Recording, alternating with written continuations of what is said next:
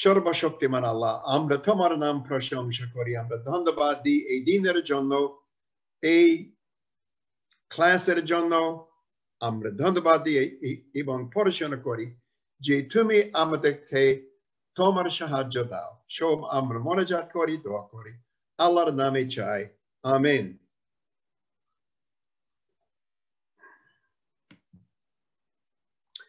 Well, today's lectures are particularly interesting to me in that it spans the early period of Muslim and Christian dialogue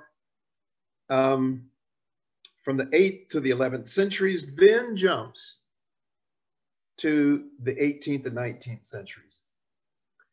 Some of the best Western observations about Islam, it seems to me, are often made by people of the least faith, the Orientalists.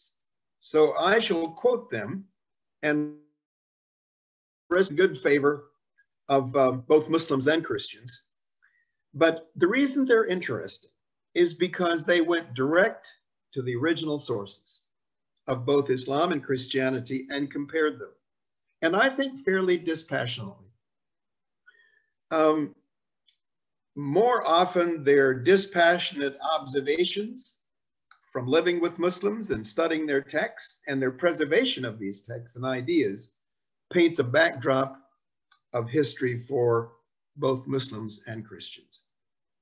And those of us who have a living faith in dialogue are able to understand the text better. History is like a backdrop, and it gives us a sense of why issues were discussed between Muslims and Christians. And unfortunately, history itself is often problematic, with wars taking place by Christian crusaders and Muslim armies. My professor at university would often say with sadness that with Christians, the cross follows the flag. And on the Muslim side, the Quran often followed the armies of Islam. And that too needs to be part of our story today. I count it an honor that you might participate with me in this discovery. I hope that in the end, we have a few friends left. But I most hope that in our study of the Quran in the Bible, we do not do disservice to God, Allah, or to this very important segment of his story. I personally learned about Islam mostly from friends in Bangladesh, and I've never lost the joy of mutually sharing our respective faiths. At a much earlier period, I studied Arabic, visiting Cairo 8 times over many years. And as a boy, I rested in the great mosques and shrines with others seated on the marble floor in the back and not trying to not bother those who came for prayer. In a sense, we were all there and not resting in a restaurant because we loved God.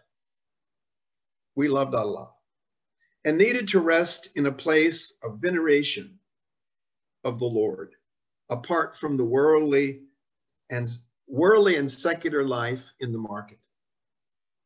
Seated in the back one day, I was approached by an old Muslim scholar who wished to communicate to me why to pray more than the set rules of zakat. He exhorted, seek God. You find what you seek. Wise words. And I was reminded of Isaiah 56, verse 6 and 7. Seek the Lord while he may be found. Call upon him while he is near. I paused and prayed. And that's been my journey. Well, as I mentioned to you before, one of 2 objectives in dialogue were were determined by one of two methods. The first objective was to gain superiority, and that was employed by logical dialectic, thesis, antithesis, synthesis in argumentation.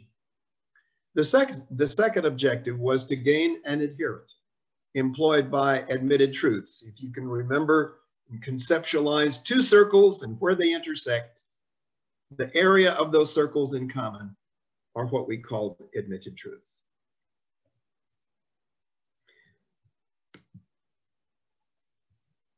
Well, the Crusades was the first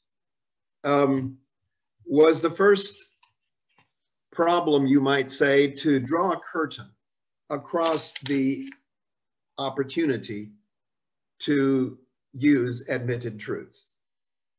And it was also one of the first reasons why dialogue began to shift from the Middle East to India. Now, Pope Urban in the Roman Church at that time in the 8th century, had no positive regard for, 11th century, had no positive regard for Muslims and called for, quote, cross wars from the 10th century on to retake the Holy Land. And the Crusades, they were actually heavily embarked on in the 11th, but the thought from the 10th. The Crusades indelibly changed the nature of constructive missionary dialogue or any dialogue, using admitted truths, which had been built up between Muslim and Oriental Christians. And from the time of the Crusades, most discussions from that point onward between Muslims and Christians were held along the lines of logical dialectic to prove the other arguments wrong. Another factor, so the first factor that discouraged dialogue using admitted truths, of course, was the Crusades. One was the migration of Muslim thinkers to India following the Mongol invasion of the Middle East during the 13th century. The Mongol invasion, at least as much as the Crusades, discouraged dialogue because the great thinkers were devastated. For example, Baghdad. As you might remember in our previous discussion, Baghdad was the home and the repository of the greatest library then known to the world in Baghdad. They had copied the ancient Greek manuscripts, and under Harun al-Rashid, they had begun the establishment of this fabulous library, also a fabulous irrigation system between the Tigris and Euphrates rivers. So when the Mongols came through, Genghis Khan came through the Middle East, the first thing he did, he destroyed the library. He understood the foundation, the nucleus, the locus of Islamic thought was in the library. He destroyed it. Then he turned to the agriculture, what made that whole land prosperous. And then he destroyed the irrigation system. He stopped his armies for 2 years while they bricked up the irrigation system. And so that was the second issue. And the third reason that Muslim and Christian dialogue shifted to India was that during the Ottoman rule, during the 16th centuries, that's obviously several centuries later, that interfaith relations were proscribed. And so you had those three factors: the Crusades, the Mongol invasion, and finally the Ottoman rule.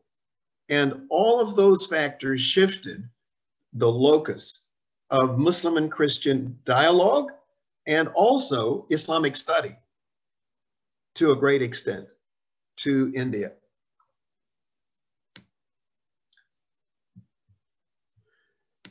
Very early on, of course, Muslim rule was established in India in certain parts following the conquest of Sind in 711. And the Islamic armies captured Sind in 711. And that began the, as I said, the slogan became the Quran followed the Islamic army. And from that point on, the gateway was open toward Islamic thought as well. But a spiritual invasion followed that, which was actually more important. And that was the Sufi mystics who came from Persia largely, but other countries in the Middle East as well, to India. And the Sufi teachers fled from Persia to India during the persecution caused by the Mongol ruler Genghis Khan in 1220. And as they came to India, they integrated their thought with Hinduism and Buddhism and a Sufi form of Sunni Islam, very mystical. And, but it was very contextualized Islam in that early period. Eventually, under the Mughals, India became the heart of a great Islamic empire and a prolific center of Islamic culture and learning. Now, all of the Mughal emperors were not of the same theological orientation, let's put it that way. Remember, the earlier ones, you're going to expect to have to integrate their thought into a very Hindu culture, and so it was. For example, you get to Akbar, who we all remember. And Akbar was, in a sense, he ruled from 1556 to 1605. In a sense, Akbar was very, very syncretistic. He was a strong personality, a successful general, and most of all, he was a broad thinker in religions. And he had a kind of Sunni Sufi orientation, but it was very syncretistic. And he was able to adopt other religions and allow other religions to flourish during his period. Of course, that was attractive to his subjects, especially his non-Muslim subjects. So you had Akbar. Now, after Akbar, Jahangir was more Shiite, and the Shiite faith was more amenable toward understanding other faiths within Islam. So you had Jahangir from 1605 to 1627, and the pendulum began from under Akbar to Shiism under the younger Jahangir, and then it swung yet again from a liberal, from Jahangir, who was Shiite, to, I didn't show you Jahangir there. That's Akbar, by the way. And Akbar was very syncretistic, though at his heart of hearts, I think he would have been a Sunni, but a very liberal one. And then from Akbar, the pendulum swung again under to Shah Jahan, who was Shiite, very liberal Shiite. And then from Shiite, Shah Jahan, to reactionary Aurangzeb. He was quite strict. And so you see how within Islam, you had a swing from syncretism to conservative Sunnism.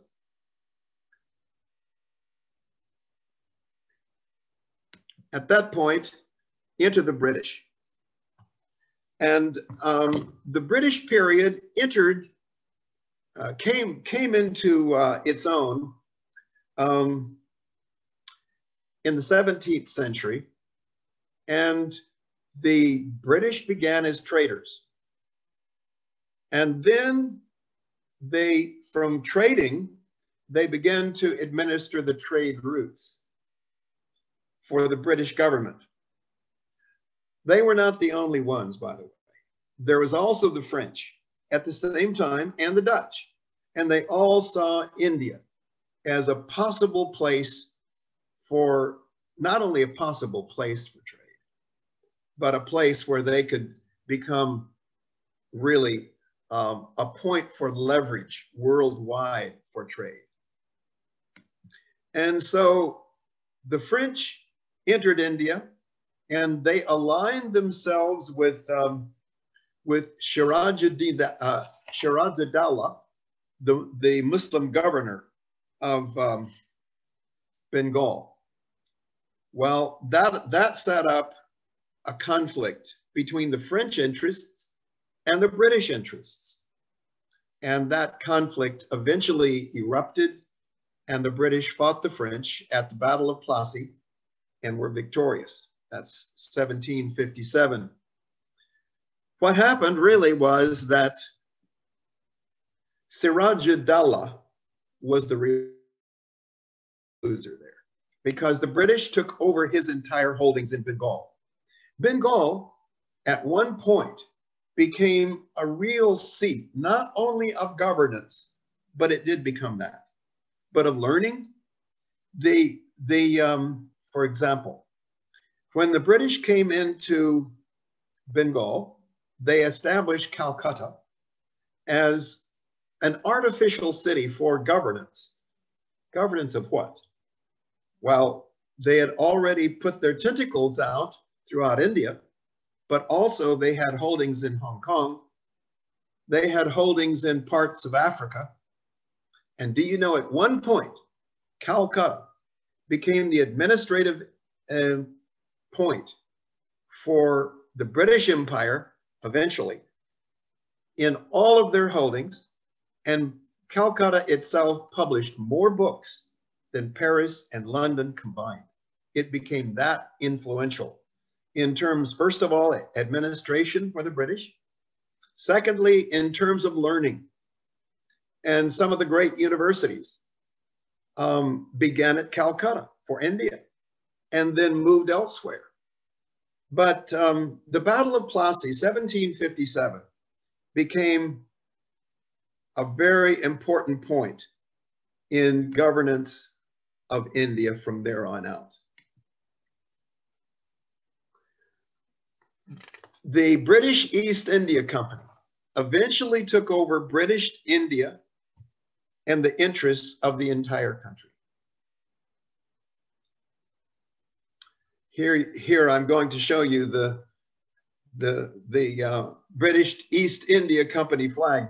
Do not mistake it for the Union Jack alone, but that was the British East India Company flag. And the British East India Company rule in India was from 1757 to 1858, almost 100 years. And following the Indian Rebellion of 1857, the Government of India Act in 1858 led to the British Crown's assuming the direct control of the Indian subcontinent in the form of the new British Raj.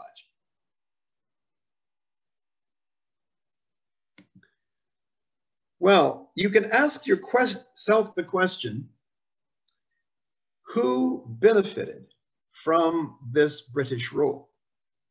You know, there is a very apt saying that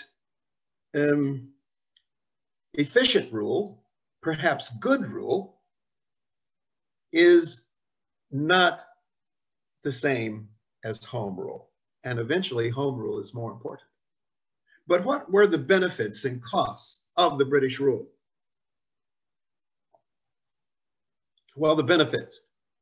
First, It brought order and stability to India, a society badly divided by civil war. Not only were there the British and the French and the Dutch vying for India, but within India itself, there was the Muslims, there were the Hindus, and so forth. So there was religious division, there was social and political division, and India had not had as much actually stability and order as they had before the British. It led to a fairly honest and efficient government. And Lord Thomas Macaulay sets up a new school system with the goal to train Indian children to serve in the government and the army. You can tell there was a definite focus there on what would benefit British India. The railroads and telegraphs and postal systems, and that is the jewel in the crown for both India and the British. The railroads and telegraph and postal systems, as well as education, became the hallmarks of the British contribution. The costs were very high, huge. Well, first of all, the school system and the educational system, which was undoubtedly a huge asset, served only the elite, upper class Indians, and 90% of the Indian population remained illiterate. Secondly, the Indians did not benefit economically, and that was the big takeaway. Even if not all of the populace would have had a cut in the education, if they could have prospered, I believe that the British period would have extended itself. But the British manufactured goods were prosperous to the wealthy because they received the proceeds, but it destroyed local industries that prior to the British period had been the backbone of the local farmer, the local tea plantation. The benefits previously was more localized. Following the British, most of the money went to the well-to-do. And British taxes on Indians, though modest by most standards, were very hard on the poor people. And the British rule, most of all, was degrading. The best jobs, the housing, reserved for the British. And the Indians felt they were being treated as inferiors to the British. So you can see the pluses, the minuses, and eventually the minuses in the heart of the Indians rose to the surface. Let's just take a look, though, at some of the big benefits which the my slides are jumping all over the place. I've got to find them again.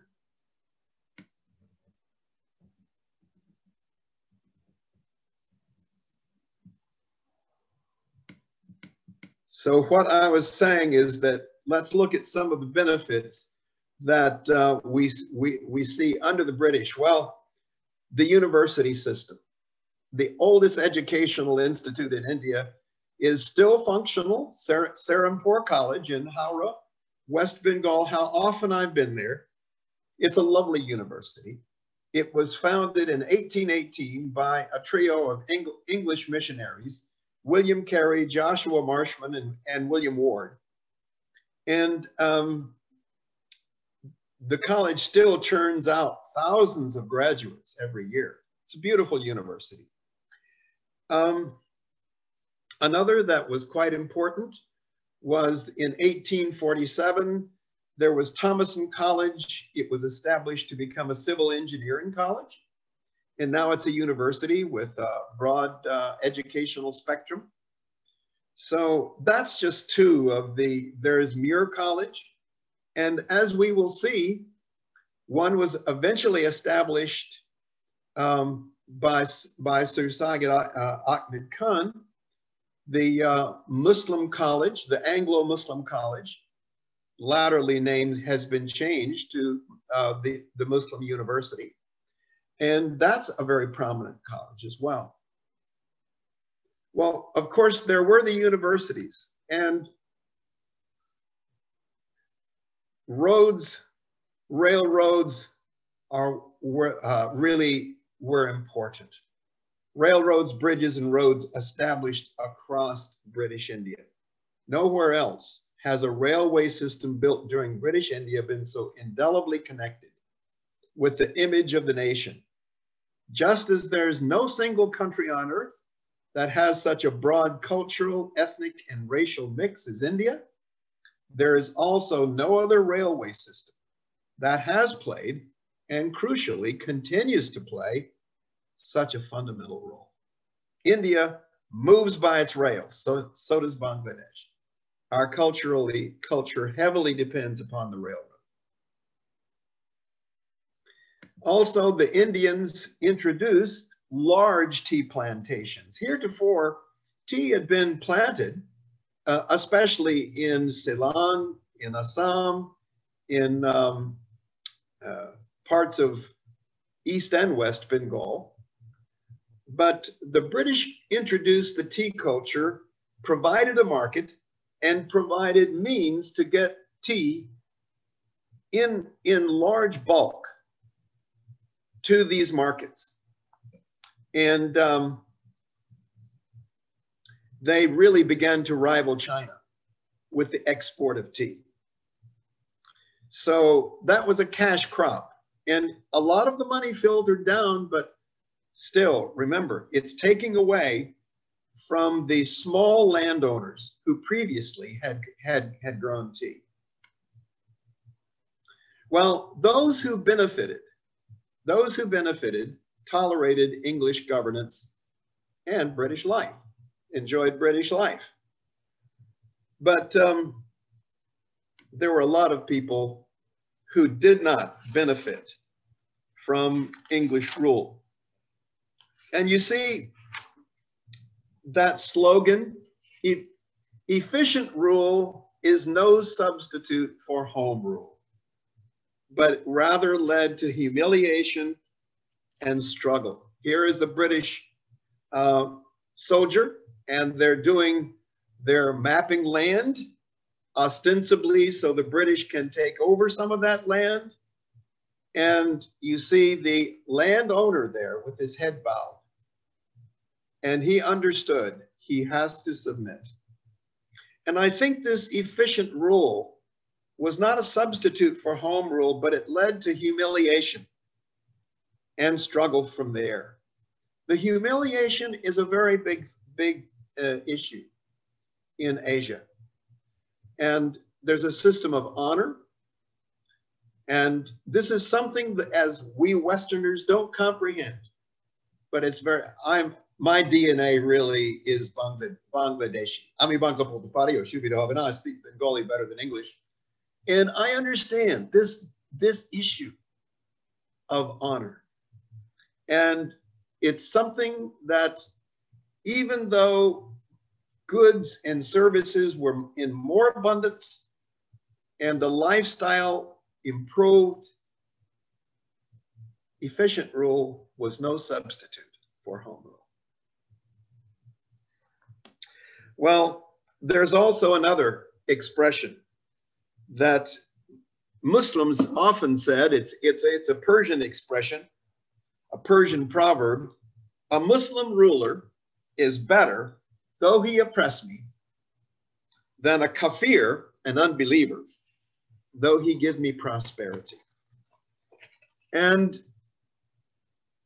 we see how this begins to engender strife between communities, cultures, ethnicities, religions, and finally, those who govern and those who serve.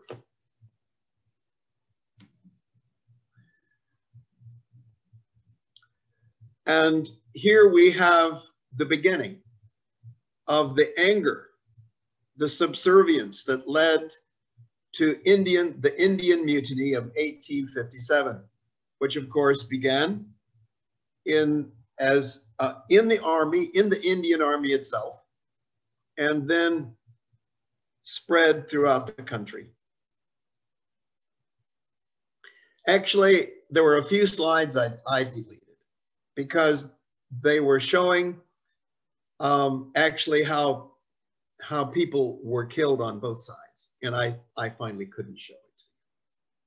But many people would have lost their lives had not this man intervened.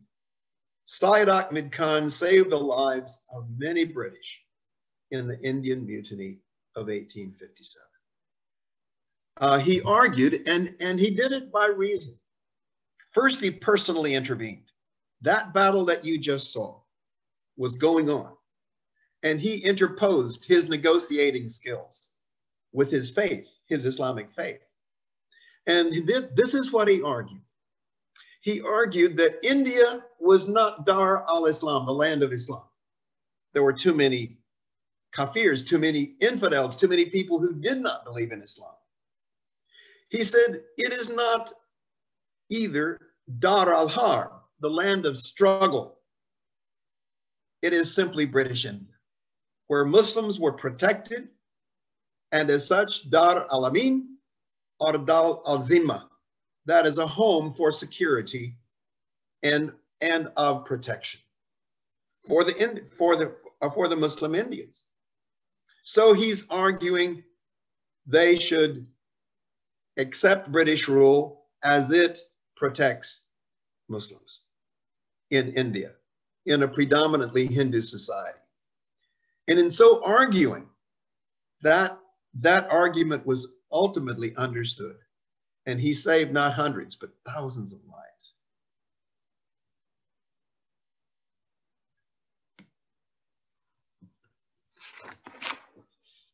Well, a little more about Syed Ahmad Khan and who he was. We'll see more about him. But he was a judge at Bijnor when the mutiny broke out. And during the anxious weeks that followed the outbreak of the revolt, British men, women, and children remained in Bijnor. And Khan did all within his power to make them safe. After this war, after 1857, after that revolt, and when it was put down, Sir John Strachey, Lieutenant Governor of the Northwest Provinces, said of Khan in a speech at Aligarh on the 11th of December 1880, no man ever gave nobler proofs of conspicuous courage and loyalty to the British government than were given by him in 1857. No language that I could use would be worthy of the devotion he showed. So the greatest effect which the Indian rebellion had on Muslim and Christian dialogue, unfortunately, was to widen the chasm between the two cultures, though. Khan could not bring that together. He helped stop the fighting. But the chasm had already grown to such an extent that he alone couldn't do that. He couldn't bring them together. And in turn, that caused a polarization between the faiths. So he and Sir William Muir sought for a way to bring the cultures together. Otherwise, they both knew there would be further flashpoints. And they finally found the way best forward was through education. And Sir William Muir supported Khan in his plan for a Muslim university at Aligarh, the Anglo-Mohammedan Oriental College of Aligarh was later to be called, as it is today, Aligarh Muslim University. And Muir was asked by Khan to give that inaugural address of the college. And one reason is because Muir facilitated the land on which the college was built. And I believe it was Sir John Strachey that facilitated funds given toward that college. But they both understood, both Muir and Khan understood the way to bring the Muslim communities together was through universities, through school systems, through education. And so they began on that project.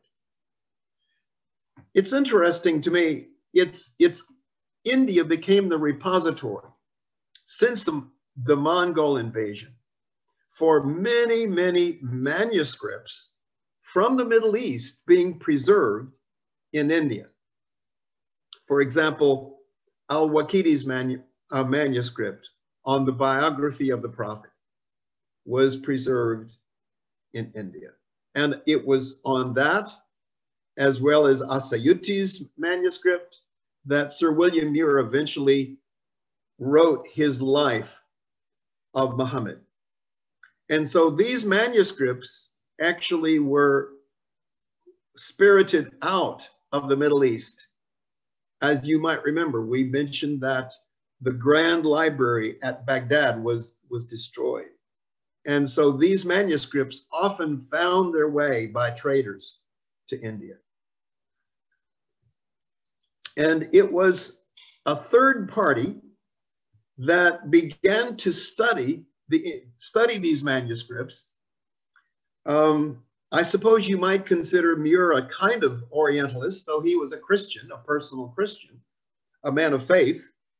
But the Orientalists, generally speaking, were not identified as people of faith. But like Professor G.A. Vallin, a Finnish Orientalist from 1811 through 1852, studied Arabic and Persian, lived in the Middle East, looked like a Muslim, doesn't he? Very much like one. He was an Orientalist. And he helped define Islam from original sources. He was a great scholar. Almost always do you see a portrait of him or image of him with a manuscript. And the observations of Orientalists received, because they're describing Islam scientifically from the outside, rather than as a Muslim from the inside, they received qualified acceptance by liberal Muslims who understood the value of rigorous textual study, but often outright rejection by Orthodox Muslim scholars. Nevertheless, to gain entrance into the study of the text, we owe them a lot, because they found the text often that were in private libraries throughout India. And Sir William Muir was very instrumental in finding texts. And then they put them in libraries, they had them copied, they studied them, so we owe much to them. And I'm going to take a look at the analyses of the Orientalists. First of all, they were interested in what was said about Allah. Of course, they did their textual study, and we will come back to that in detail in my next lecture on this coming Thursday. But always they began with text, context, and then usage. So you can always look for their outline. Linguistically, they began the study of Allah, for example, comparing the Hebrew word for God, which is El, and the Arabic word for God, which is El. And then as you have a cognate language of Aramaic, you had Eloha, Allah, and then in Aramaic, it's Allaha. You can hear the similarity between the Hebrew Eloha, the Arabic Allah, and the Aramaic Allaha. For example, Jesus would have spoken Aramaic. He read Hebrew. One doesn't know if he would have understood Arabic or not. But anyway, you can see how he read about God in Hebrew. In singular, it's Eloha. In the plural, it's the honorific plural, Elohim. And then the Aramaic, which he spoke, he would have spoken Allah for God. And then he would have understood if anyone would have said Allah as being the deity God, the same that he read in the Old Testament. So you see, the Orientalists were first defining God linguistically, and then by text, and then by usage. Now, by text throughout the Quran and the Old Testament, New Testament, they would have noticed, Old Testament especially, it's like Deuteronomy 6:4, hear, O Israel, the Lord thy God is one. The unity of God is the primary way to define the deity in the Old Testament. It is also so in the Quran. So, and then by usage, the Orientalists note that the key idea is submission to Allah. Submission is rooted in a sense of dependency on Allah God. Submission to God includes the ideas, the forms, the ethics, the worship. Here you can see worship at the Juma Masjid in Delhi. And so you had this, the Orientalists study Islam, comparing it very much to Hebrew thought. And I think there's much to learn here. And they expanded their ideas on the forms in which that Allah could be personified. In other words, in the Hindu culture in which Islam came, the gods and goddesses were personified in an idol form, a figure form. But in Islam, not so. And in calligraphy, in shapes, in beautiful architecture that helps cast your mind upward, the unity of God is expressed, but not in a figurine. You find the same idea in Judaism, and they made that correlation. So the Orientalists themselves and how they were studying the deity in Islam and Christianity, Islam and Judaism saw bridges, and gradually they began to form an idea here, which to them was borne out eventually in their studies. And that was that Islam, though post-Christian in time, it came after Christianity, was pre-Christian in thought. It was Jewish in thought. And that became a presupposition. We can go on. Now, remember, India became a repository for some of the great lives of the Prophet. And the Orientalists were particularly interested in this because it gave us a window, and it gave them a window.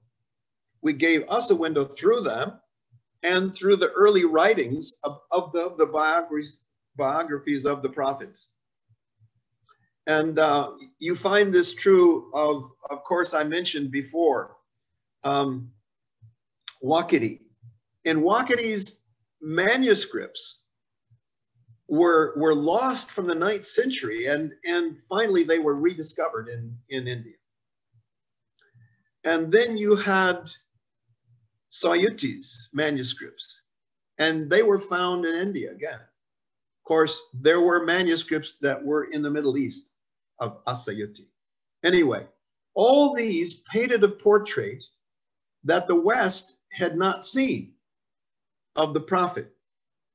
And for the first time, the Orientalists showed how the Arab prophet's message combined religious ideas and regulations with reform.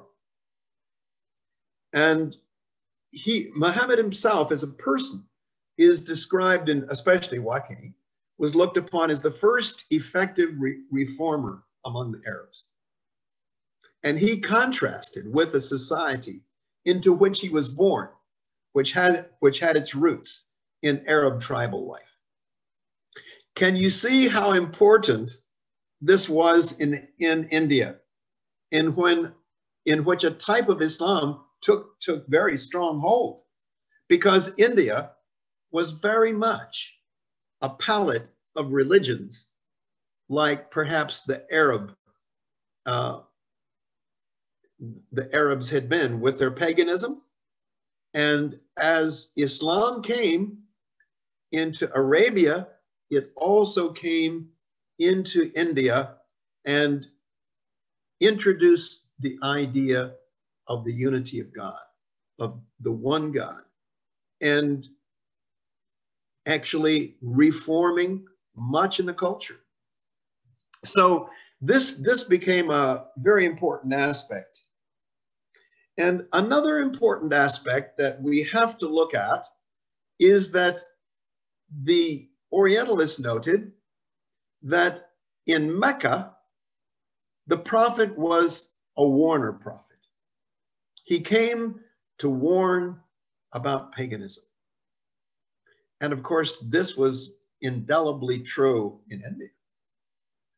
Mecca, Muhammad's birthplace, was a pagan cultish city, honoring the Kaaba with the black stone, the worship of which he denounced. It's interesting that the Kaaba was cleansed, as it were, and remains to this day a rather unmeaning shroud on a vibrant faith surrounding the one deity alone. So the Orientalists were pointing out Muhammad originally had meditations about eschatological images. And he had a keen sense, as did some of the prophets of Old Testament prophets, of the end of the world, of people going to hell. And he came as a warner. And Muhammad's call to repentance and submission derives first and foremost from his feeling that they were living in the last times, the last days, and the end of the world is near. And I think he felt that because of the idolatry surrounding them. As Islam came to India, many of the Indian divines who were Islamic had that sense that if India continued along its idolatrous path, it was facing the judgment of God. So there was a definite distinction which the Orientalists made about the Meccan surahs, where he came as a warner, and the Medinan surahs. Let's look at a little more about this category of the Medinan surahs now.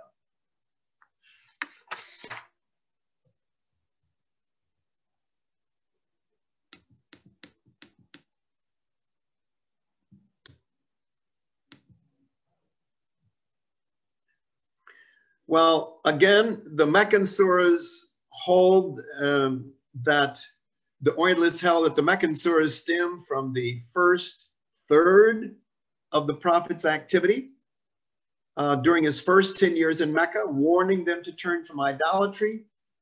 And the Meccan surahs also brought a social message, complaining about the oppression of the poor, about the greed, about dishonesty, about indifference to man's higher concerns and duties in life, to what is good and enduring, in contrast to worldly pleasures. Quran 1846, Surah 1846. Now, they point out, and I believe you'll find this in Muir's life as well. His is a translation of Waqidi, by the way. So Waqidi emphasizes this also, that in Mecca, Muhammad was a follower of Abraham, warning to turn away from idolatry, Surah 1594. And he went to Medina. However, this particular message did not go over well. Why? Well, not only was Mecca important to the Meccans, as the Kaaba being there as a focal point for Arab idolatry, but many places in the world, pilgrims would come every year for 30 days to worship at the Kaaba. And it was a source of income.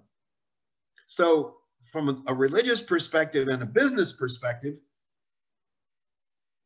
the Prophet's message was harming their spiritual orientation toward idolatry and harming their business. And when you have both of those factors against you, you're facing grave difficulty,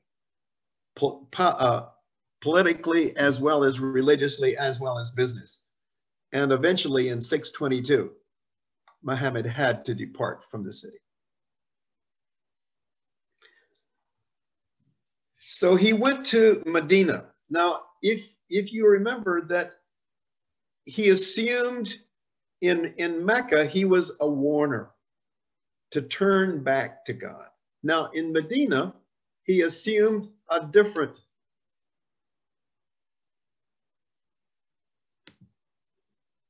he assumed the role of the restorer of the religion of Abraham. And you might say in Mecca, Muhammad was a warner prophet. In Medina, he became a warrior prophet. He organized the faithful. He promulgates a civil and religious war for the organizations, and that is taking shape. He provides rules, regulations, and practical circumstance of life. So the faith was organized. In Medina, the Quran is declared to be a miraculous book, communicated by the Prophet, the supreme miracle, proving that his was truly a divine mission. And the Quran at that point becomes the foundation for the religion of Islam, its scripture, its revealed document. Now, I'm giving you this version, not from me, more from the Orientalist perspective. I do think it has some correct analysis. The succeeding triumphs of the Prophet and his successors strengthened this belief in him and in the book which he brought.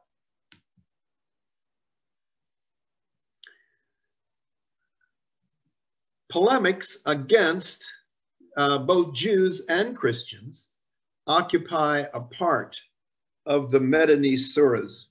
So the Meccan surahs, you're going to have more a warning against judgment that's impending.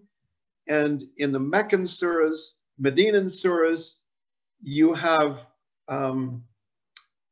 organization of the faithful and polemics against those who are not faithful. And that would have been considered the Jews and the Christians. And a different watchword in the Meccan surahs became in like Surah 2, 244, a different watchword was used: fight the idolaters in the way of God.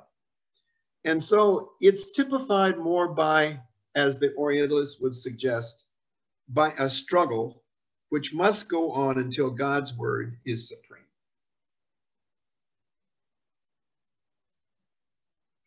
So you see how the Quran was looked at in both the Medinan surahs as opposed to the Meccan surahs.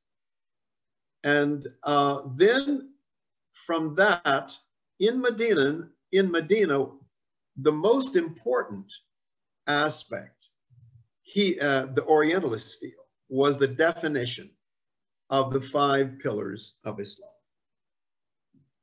For example, the Shahada, profession of faith, is clearly defined in the Medinan period. Prayer, the ritual of prayer, almsgiving, zakat. It's previously in the Medinan surahs had been more voluntary, but later became a defined contribution, a fixed amount. Fasting, originally on the 10th day of the first month.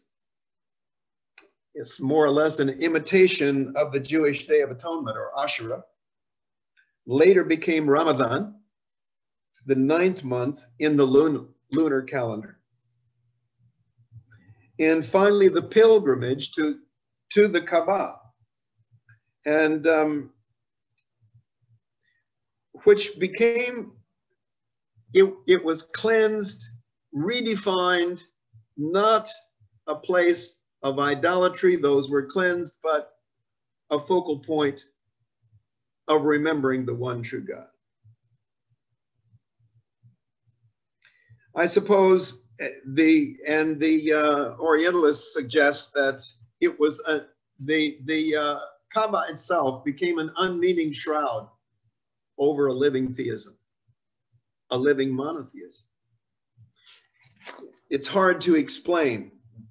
It's hard to explain the Kaaba. Finally, the Quran was re-examined by the Orientalists, interestingly enough, in the context of the Christian Bible. And some Orientalists viewed Christian elements of the Quran as having reached Muhammad through the channel of apocryphal traditions, in other words, non-biblical traditions. Remember, they're not necessarily accepting it coming divinely inspired, as is the Orthodox Islamic belief.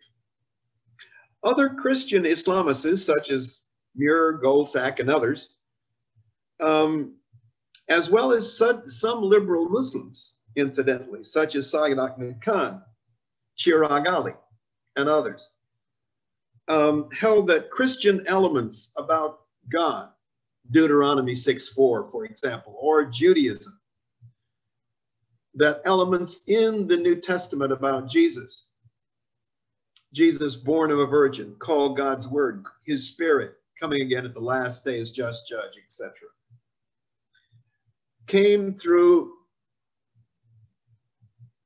the New Testament to the Quran. And so they believed, the Christian Islamicists or Orientalists, as you might say, Orientalism normally is associated with not a living faith in God. But the Islamicist is a person with a living faith in God who uses Orientalist principles. And they held, the Islamicists held, that much in the Bible that is truth admitted in the Quran and the Bible came through the Bible to the Quran. Now, for example, and I thought I would just give you an example here about the Orientalists and Christian Islamicists as well, studying the term Allah, because this has been, I will bring this up again, this coming lecture. It's so important, because Islam, based on the unity of God, is foundationally Deuteronomy 6:4, as well, Hear, O Israel, the Lord thy God is one. Now, linguistically, Allah for the deity was imported from the Aramaic term Allah, and Aramaic was the language used by Jews and Christians in the Arab Peninsula and North Mesopotamia. And we'll review this. And so you had Allah in Aramaic is the cognate of the Hebrew singular, Eloha, and the honorific plural, Elohim. I will say honorific plural, not plural of number, but plural of majesty.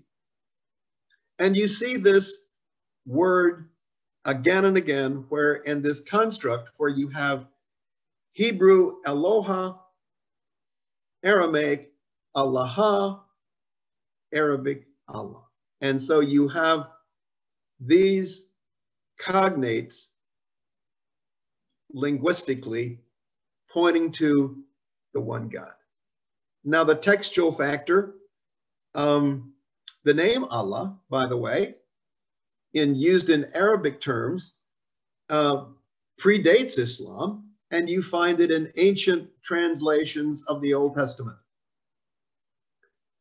So portions of the Arabic Bible known in the 5th, 6th, and 7th centuries use the term Allah for God.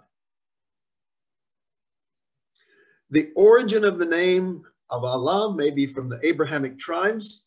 The Jews in North Arabia used El for the deity, and Il is in Arabic, is in a cognate of El. The whole argument there is to demonstrate that the term Allah comes from the biblical term in Hebrew, El.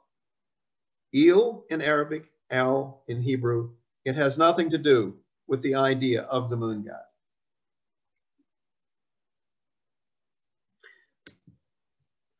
Now, the Orientalists also were interested in studying the meaning of Allah. And they noted well, and I think carefully, that, that the names of God, the beautiful names of God, the 99 names of God best describe God, Allah, in the Quran. And of course, you don't find all these names in the Quran, but you do find them in the Hadith, in the writings. But that his God in his omnipotence, his power to reward and punish, and his attributes, and his compassion and clemency, Halim, are all found in these beautiful names. Al-Bashir, the all-seeing. Ar-Hakam, the judge. Al-Adil, the just. By the way, you find that same concept both in the Quran and the Bible. Al-Latif, the gentle, the knower of subtleties. Al-Kabir, the all-aware. Al-Halim, the forbearing. Al-Azam, the incomparably great. Al-Ghafur, the forgiving, and so forth. I didn't go through all of those. But next time, I'm going to have a detailed study both from the Quran as well as from the Old Testament. And you'll see how many of these are actually identified attributes of God in the Old Testament as well. And this was pointed out, this study was pointed out by the Orientalists. Eventually, it came down to the fact, though, that the essence of Allah is the unity of God. It's Deuteronomy 6:4 writ large. Hear, O Israel, the Lord thy God is one. And the unity of God is the essence. They felt, and I also feel. And the struggle for monotheism against paganism in Arabia was also present in the teaching of Jewish tribes and the obscure sects of Hanifs prior to Muhammad. And the teaching of Deuteronomy 6:4, hear, O Israel, the Lord thy God is one, was remembered in the Quran in all of these concepts.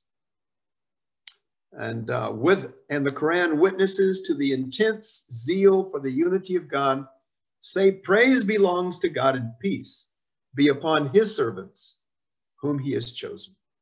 Is God best, or what they associate with him?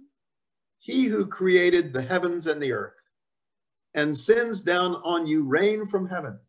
Is there a God with God? Nay, but they are a people who make peers with him. Of course, that's Surah 27:61 follow. So also the terms that are used in association with God indicates his unity. Wahid, Ahad, Awhad, Mutawahid. And these are all used in definition of Allah. And they signify, according to the expositor, the Quranic expositors, he who is one in essence, having no like, nor peer, nor second.